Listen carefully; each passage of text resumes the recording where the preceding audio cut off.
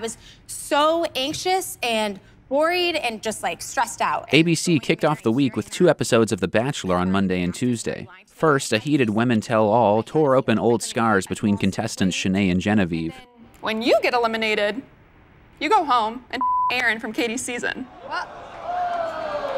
Then season 26 Bachelor Clayton Echard drove a wedge between himself and Susie after being intimate with both Rachel and Gabby at Fantasy Suites. If you had this big old reservation, this huge deal breaker, why would you not bring this up until... Thursday threw us 2 season finales on Fox. First, on Joe Millionaire for Richer or Poorer, the Joes chose their leading ladies among the 4 remaining contenders.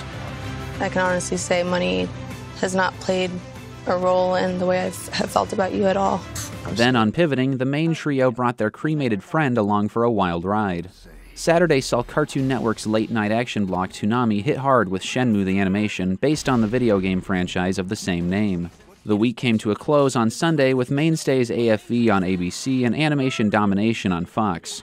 NBC fired back with the 2nd episode of its Regency-style reality dating series, The Courtship.